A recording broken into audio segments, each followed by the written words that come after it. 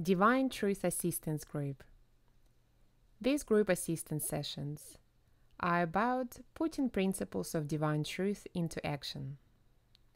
This discussion is part of the Texas USA 2013 series.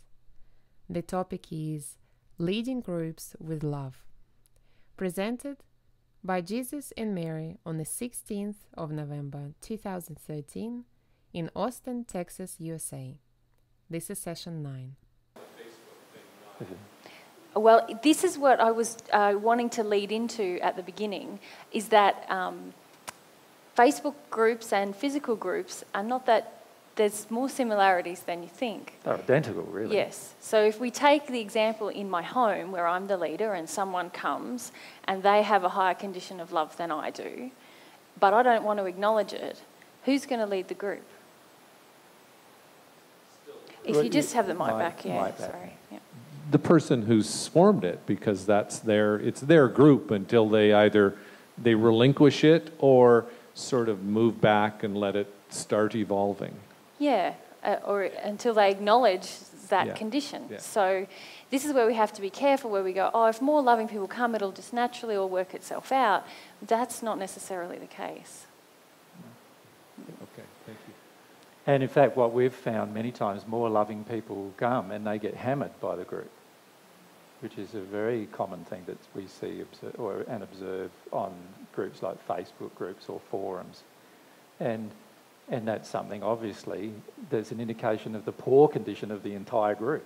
Otherwise, they wouldn't hammer somebody that's new coming along to the group. And perhaps we can explain hammering a little bit. You know, they're criticised, they're told that they're wrong, they're pulled down. Most of the time they revert to personal attack. Personal attack of the person's features, face, body, character, nature. Like, you know, they always generally, people who want to pull down another usually revert to personal attack.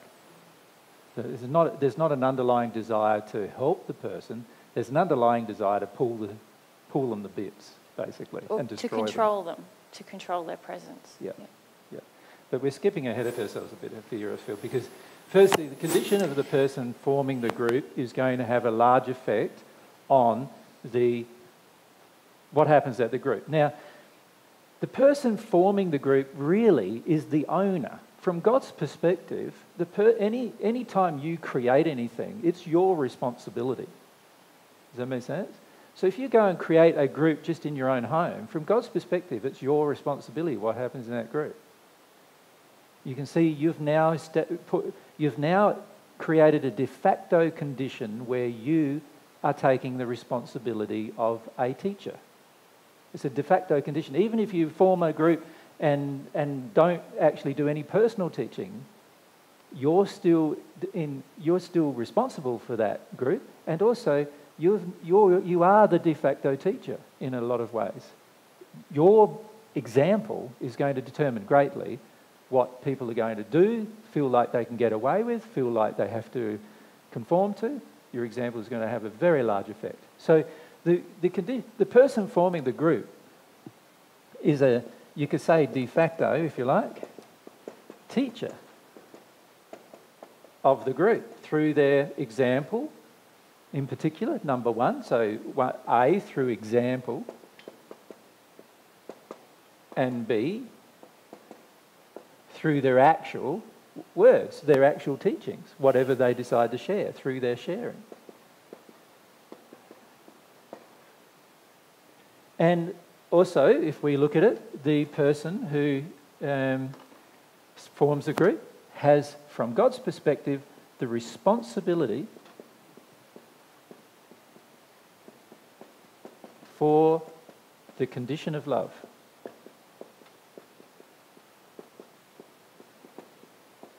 Does that make sense? So you form a group, you now have responsibility for its condition of love. Now, of course, because many of us have an injured condition of love, we don't know what that means. You know, we think that means, as long as everyone's saying bartery things, I say, oh, you look lovely today, lovely hairstyle today, darling. You're such a great guy. Yeah, and doesn't my shirt look very pretty? Your shirt looks very nice too. You're just wonderful. In other words, we're just complimenting each other. Now, of course, some of that might be true. I'm not suggesting any of that isn't true in this case. But can you see that if all we're doing is to exchange addictions with each other, particularly from an emotional perspective, not having a willingness to confront truth, not having a willingness to grow in faith, grow in the way we use our will, grow in the way that we become humble, and in particular grow in the way that we love, then all we could be doing is just having a, like, I was going to say some rude things actually, but so I won't do that. But we could basically just going, you're nice, I'm nice, we're both nice, isn't it wonderful? Or, wow, I worked through this emotion the other day. Yes, darling, what was that? Well, I had all this big grief with my dad, and it was really good, and I really felt really close to God afterwards. Oh, that's so wonderful. Yeah, what have you been working through? Oh, well, I had a lot of, you know how it goes. So why do I even have to share my experience? If I really had it, I probably wouldn't even bother sharing it, unless it was going to teach another person something.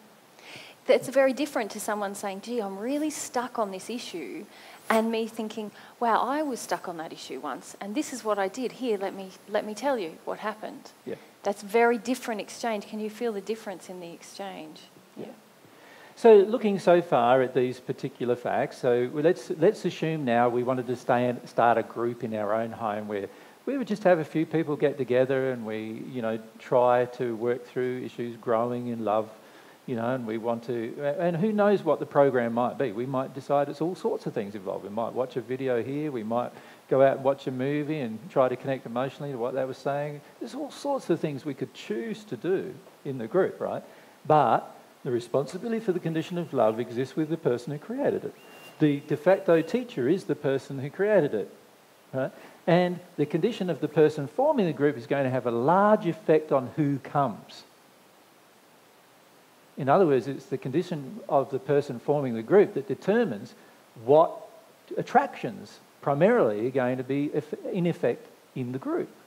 Is that not true? The soul drawing people in. So if you're a male and you start a group and there's all these 5 angry women come along, that's your first group. What does that tell you? They're obviously angry with a male. You're the only male there, right? They're obviously angry with a male, and they've obviously got stuff to work through, but so do you. So do you. The fact that you've attracted 4 angry women who are angry with men into your group is an indication that you are probably pandering to them, you're probably letting them get away with murder, as the saying goes, that you're letting them get away with a whole lot of unloving things, and your initial attractions are there to show you what you're getting away with. Now, it's the same on Facebook. I create a Facebook page, and the very first people attracted to my page are all these people who are, angry and resistive and, want to boss me around and tell me what to do and all of those kind of things. So what does that tell me? It tells me I've got to work through a lot of issues about the receiving of all of that, what's actually going on inside of me. It's exactly the same Facebook or in person with regard to the group. Now, if this is the case, if these 3 things are the case, what do you do with a group, is the question. Well, firstly, since the person forming the group has the responsibility for the condition of love in the group, it is imperative that the person who formed the group starts to understand what love would do. What would love do in any situation? Right? Because if the person forming the group doesn't know what love would do you think they're going to attract anybody into the group who knows what love would do either? Of course not. Right? So it's very important that the person forming the group has some self-analysis about what they believe love to be, has some analysis from God's perspective about what love actually is. So for example, angry person comes along to the group. So angry Mary comes along to the group. Right? Now, in your country, it's there. What's wrong? What's going on for you? We spend more time with the angry person in most countries than we do with anybody else. Is that not true? Well, I call that pandering to the angry person. Right? Because if the angry person comes to the group, they're bringing along this terrible energy, with them. Their own emotional energy is angry and resistive, right? And on top of that, they're going to be surrounded by spirits who also will be totally willing to use this person now to attack anybody in the group. Is that not true? So now I've not only got the person, but I've got their entourage to address, right? And it is my attraction. I'm the person creating the group. It's my attraction. What do I do? Now, you know what mostly happens? Oh yeah, no worries. It's great to have a new member in our group. That means we've got 2 now. We're so popular. We've doubled our membership. It's so good. I've got lots of friends as well. Yeah, bring them along. Bring them along. Yeah.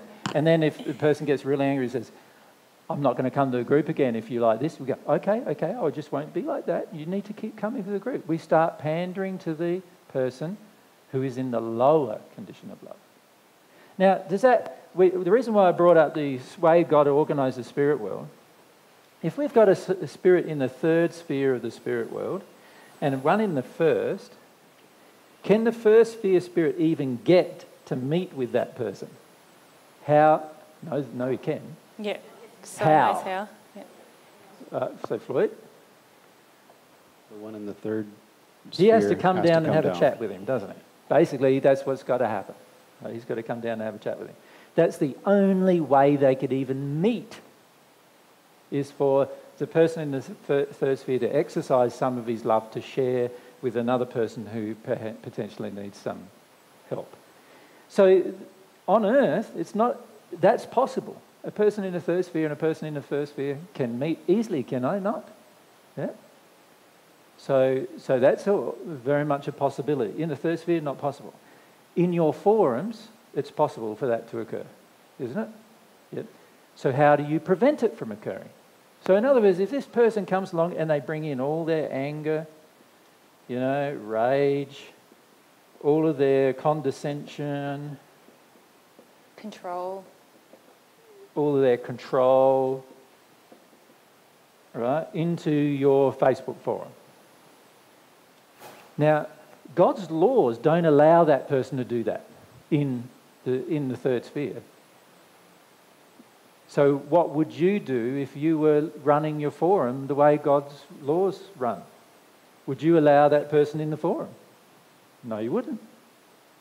And then what say there were all these other people who were a little bit better conditioned, and you removed this person from the forum because of the condition, and then all these other persons attacked you for removing that person. What would you do there? Is a person who attacks another able to be in the 3rd sphere? No, they're not. So what would you do? You'd remove them too. It's just you and the group. Does that make sense? But I can guarantee it won't be just you and the group in the end, because you will have worked through some things and your emotions will have changed, and therefore your attractions will change. Does that make sense? So you're ready for new You'll have worked through some attractions. things. Now, if you don't do that, if you don't do what God naturally does with the spheres of the spirit world, if you don't do that, and remember, I'm not talking about this being your definition of love, I'm talking about it being God's, right? If you don't do that, what does it do to that location, whether it's a physical location or a location on the internet or whatever? What does it do? What does it do?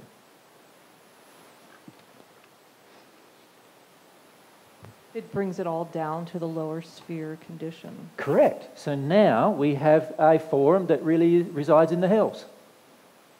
And this is why many of the forums that people on the Divine Love Path start finish up residing in the hells. Because they just pander to all the people who are in an angry, hellish condition, right? Trying to bend over backwards to listening to them, and they don't get rid of either the people. When I say get rid of, we're not getting rid of them like cutting their throat. We're getting rid of them from stopping the influence of their lack of love on other people, right?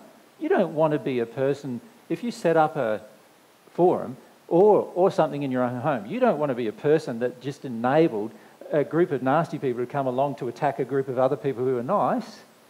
You don't want to do that. That would be the opposite of what God's laws would require of you.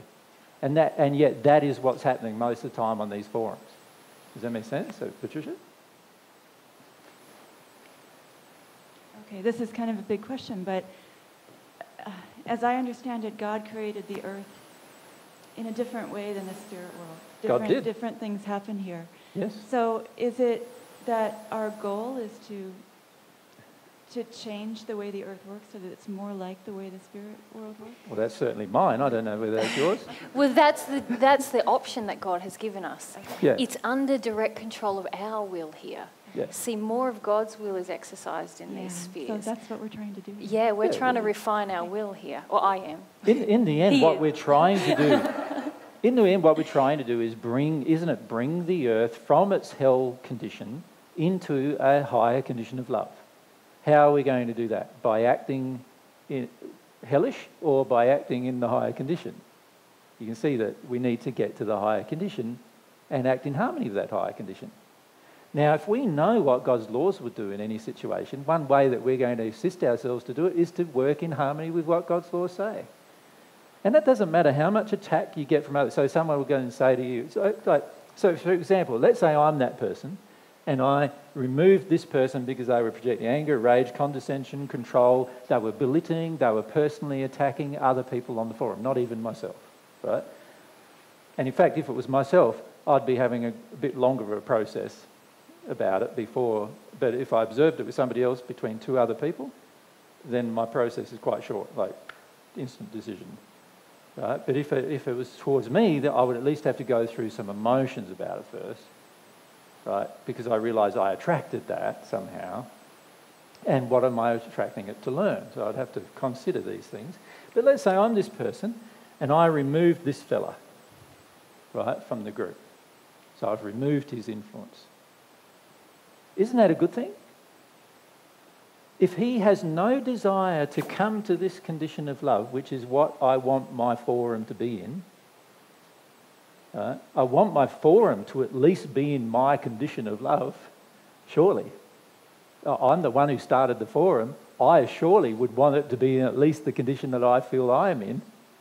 And if I could feel very strongly that he's definitely not in the condition I'm in, my first question to him is, do you want to become more loving? And if his actions and everything are proving that he doesn't want to become more loving, then I must remove him from what I've created in order to maintain the purity of what I've created. It's a must, not even an option, if I really wanted to progress towards love and God. So I remove him. And then all of these other people in the forum who were in a bit higher condition than he was go and attack me for not honouring free will. In other words, they use a divine love or divine truth term in order to attack me.